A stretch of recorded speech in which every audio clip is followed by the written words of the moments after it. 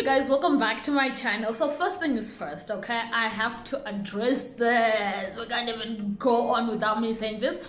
I have hit 1,000 subscribers. This just happened on Saturday. I just hit 1,000 subscribers and I am so excited, guys. Thank you so much for being with me on this journey. Thank you for your support. Thank you for subscribing to my channel. You know, we keep on growing every day. I have been enjoying like making videos and things like that, so thank you guys. I really appreciate that. So I'm back with another how-to video, guys, and in this video I'm going to show you how to do a winged eyeliner or how to apply eyeliner, guys. I do these how-to videos, guys, because I believe not everyone knows what to do when it comes to makeup, and secondly I believe that you can never say I know everything when it comes to makeup. You learn every time. This is why I watch everyone when it comes to makeup. The one who's starting out, the gurus, like everyone. I watch everyone because I believe every time I watch something I learn. Okay, so the first thing for you to get the best eyeliner look is to make sure that whatever product you're using, whether it's a pencil, whether it's a dip liner, whatever it is, it has a sharp end. Okay, so I have a lot of products that you can use. Okay, you can use a dip liner like this ones that come in a little container like this, and see the tip is like this. It's a fine tip, right? So a dip comes like this. You dip it in where your ink is or where your liner liquid is, right? And then this, right? See, this is nice and big. See this? And then you also have normal liners, right? Normal eyeliners that we're used to. I have this old one from Palladio, right? It's a fine tip like this. This is what you want, like a precision pen, because you want your lines to be precise and you want your lines to be clean. And then you have the good old pencil, right? Where's my pencil? Then you have the good old pencil, right? For my wing look, I normally don't like using a pencil, so I'll stay away from the pencil. I'm just gonna go use this liner, right?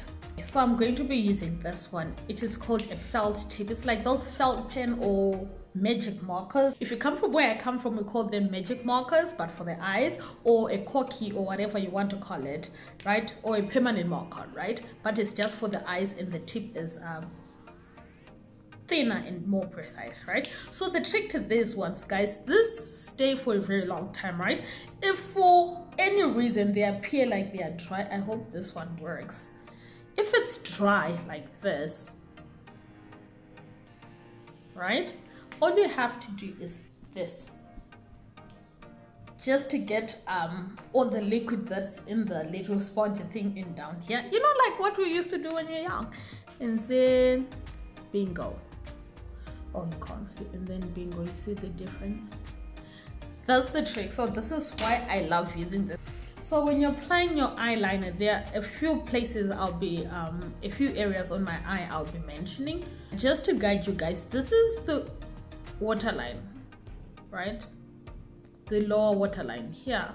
This is what I do, right? Like a lot of people have different methods of doing it, right? I first draw the lower line or the lower wing, right? Starting from the waterline and extending it out. Starting from the waterline and extending it out. Now, the direction that your wing goes is totally up to you. Your wing could be like this, it could be like this, it could be flat. It's totally up to you. But the principle is the same, right? So I'm going to start on my waterline like this. I'll be looking at my mirror down here, my waterline here, and I extend faintly, right? The lines that I'm drawing with the pencil, they're so faint. With the marker, with the eyeliner, the lines I'm going to be drawing will be so faint, right? Because it's sort of an outline. Like this, right? That's how I want it to look like. Do you see the line? Do you see the black line that I did there? And then, at the end of that line, guys, you go back, starting at the end of that line, and you drag it back to your eye like this.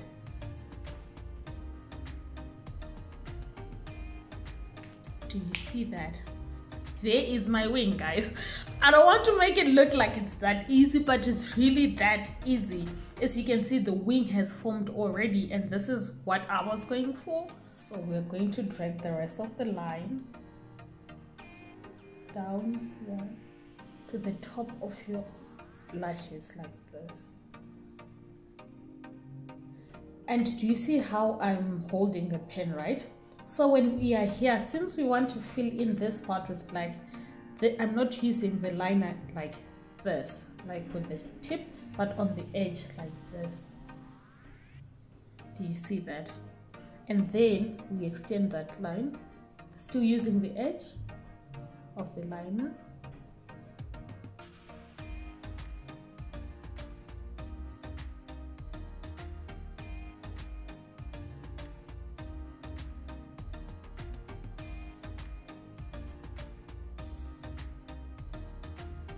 Right, so when you're applying the eyeliner, be as close as you can to the upper eyelid watermark. This is here. Make sure you get right on the edge of the eye. And then now we fill in with the edge of the pen like this.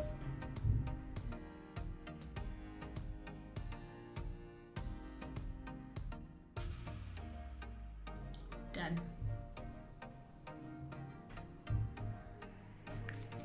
That easy. I'm going to explain the process on this side again and mentioning a few things that I didn't mention this side.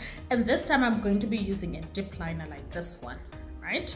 I got this a long time ago. It's on its last legs, but anyway. Like before, I'm going to extend the lower eye waterline, the lower waterline, this one, right? So I'm going to take the lower waterline and extend it lightly, draw lightly, and stop. One of the biggest challenges is matching symmetry, matching this side and this side, guys. Sometimes I just leave it alone because it's so stressful, so I leave it. I just try to make it as similar as possible, as symmetrical as possible, or as identical as possible, right? And then like before, at the end of this line, I'm going to drag it back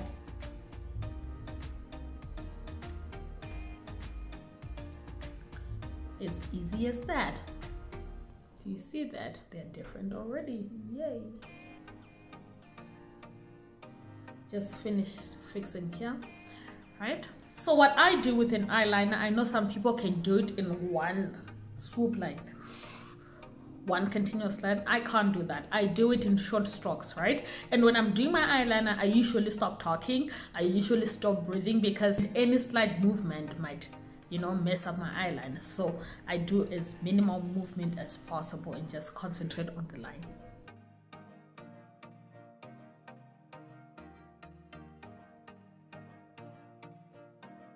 I'll be honest, as much as I love a dip liner, it is so messy. It is, you know, you're more prone to make mistake with the dip liner, unlike with the felt tip that I used on this side. But okay.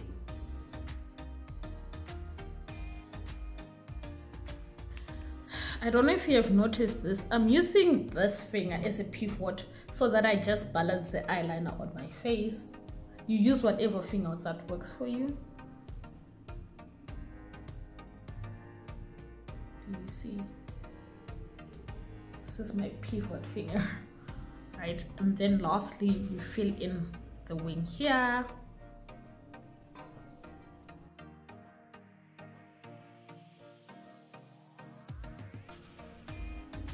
And done. So ideally you want the tip of your wing to be sharp, okay? You want, like, this is why you have to use a sharp pencil, a precise pen or whatever. It has to be sharp. We want the edges to be sharp, right? So if you made a mistake, don't worry about it. We have a way of fixing that, and I'm going to be showing you how. Okay guys, let me make a bigger mistake, okay? Let me just okay, that's too much. So let's just say this is a mistake I made and I want to clean up my eye, right? Simple. All you need, let's say you have already applied your makeup like this, you need to use a concealer. I prefer using a concealer that's closer to my skin tone to make the blending process easier, as I'm already done with my makeup, right? So you take a flat, so this is the brush that I use for applying my concealer doing my eyebrows, right? So I just go in, remember this product, so if you do this, the bristles will stick together and make it as flat as possible. Do you see? Right. And then we go into our concealer. We take a bit of concealer on the edge of the brush like this, not too much, just like this, and then you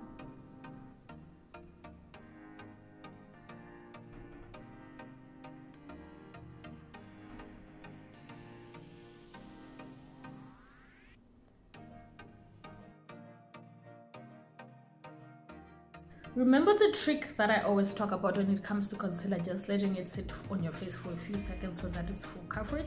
This is the principle I'm going to apply here. I just let it sit for a few seconds. I'm just gonna go and blend out everything.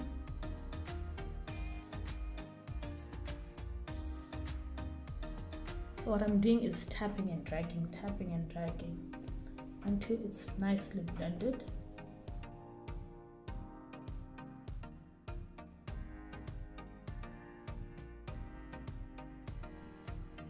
Do you see that, guys? That is how I do my wing liner. Now, so it's up to you how dramatic you want your wing to be, okay? It could be an itsy bitsy little wing. It could be like a dramatic wing that starts here with black liner, and, you know, go as crazy as you want to. I just wanted to give you the basics. Once you get the basics down, you can go like extra and wild and everything.